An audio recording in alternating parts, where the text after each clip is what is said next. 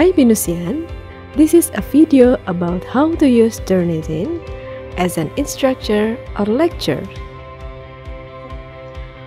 Turnitin is plagiarism detection software that scans student work for matched text by comparing the work to a large database of student work, publications, and materials on the internet. Turnitin provides instructors with a web-based plagiarism detection service to identify suspected acts of plagiarism. It can also be used in formative assessment to help students learn to avoid plagiarism and improve their writing. Let's start. Please input the Turnitin URL website, turnitin.com. The website page will be shown. Please input your user ID and password.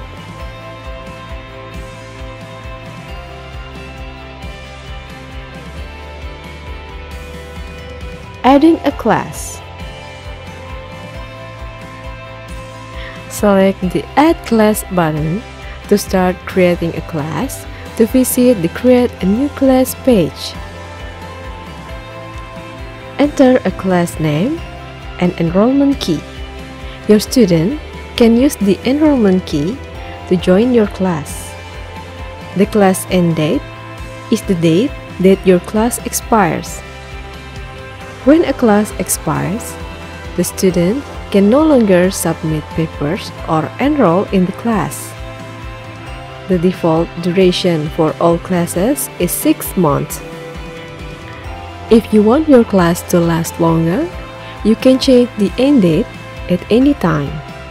Select the Submit button to add the class to your Instructor homepage. Class information.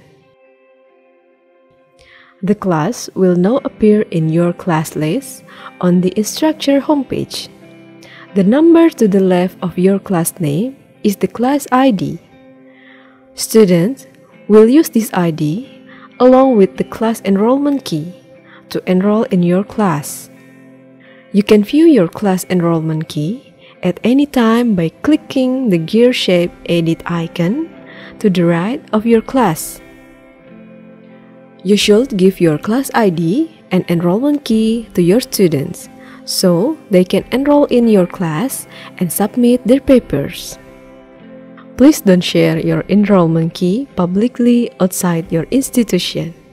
With a class ID and key, anyone at any institution will be able to join your class. Create an assignment. Within your class homepage, click on the class ID to access your class. Within your class homepage, click on the Add Assignment button to create an assignment. To create an assignment, select the assignment type and then click the Next Step button.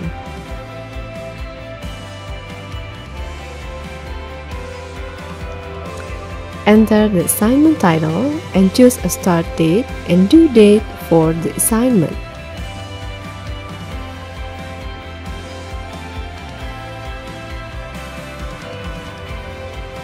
The default assignment option is to allow the file types that Turnitin can check for similarity. However, for a non-writing assignment, the instructor can select Allow any file type.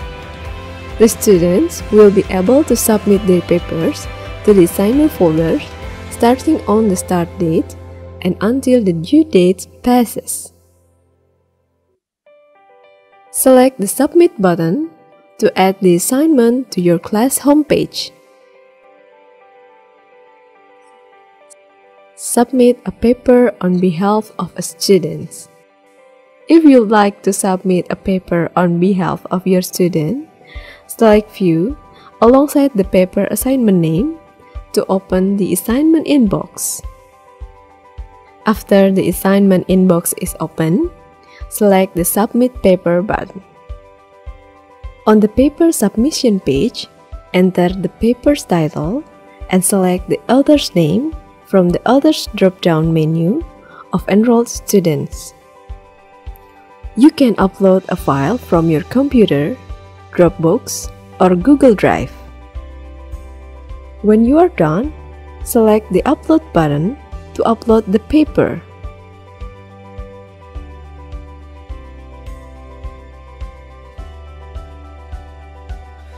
Accessing the submission inbox.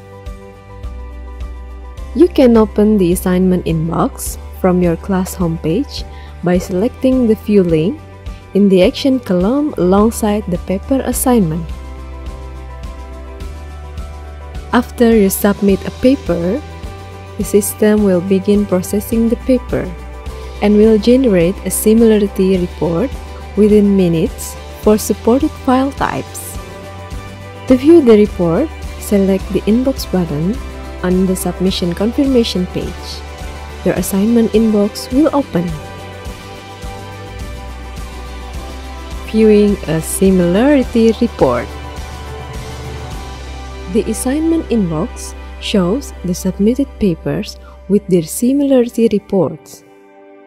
To open the similarity report for a paper, select the report icon. A grayed out report icon indicates the report has not yet been generated.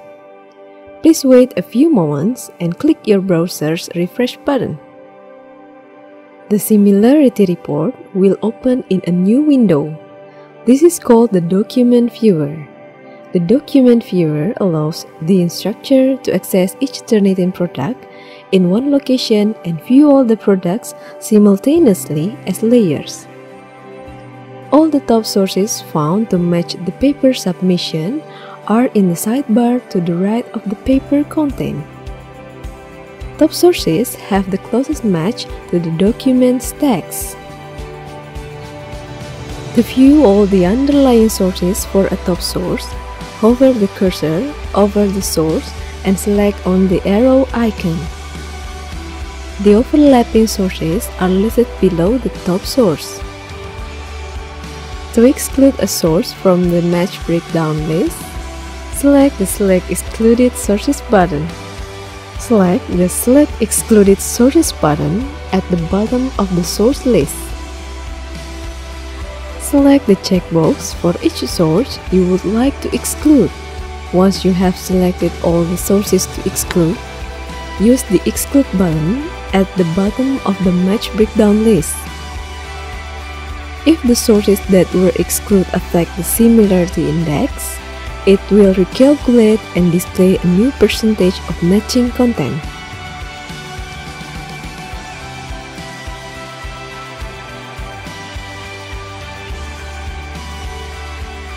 Leaving feedback. From the assignment inbox, click on the blue pencil icon next to the paper title to grade the student's submission online.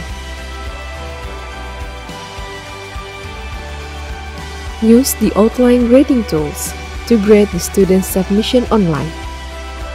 This Feedback Studio contains several tools and type of marks that instructor can use in grading and assessing papers. These include the following: comments, rubric scorecards, inline comments, summary comments, quick mark comments, and voice comments.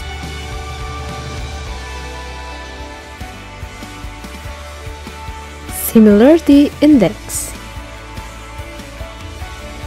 The color of the report icon indicates the similarity score of the paper. Based on the amount of matching or similarity text that was uncovered, the percentage range is 0% to 100%. Students need to be sure to consult with the instructor's syllabus. Contact them directly or review the institution's overarching policies on what counts as an acceptable similarity score. Every instructor or assignment could very well have a different amount of matching text that is considered acceptable. And that's it.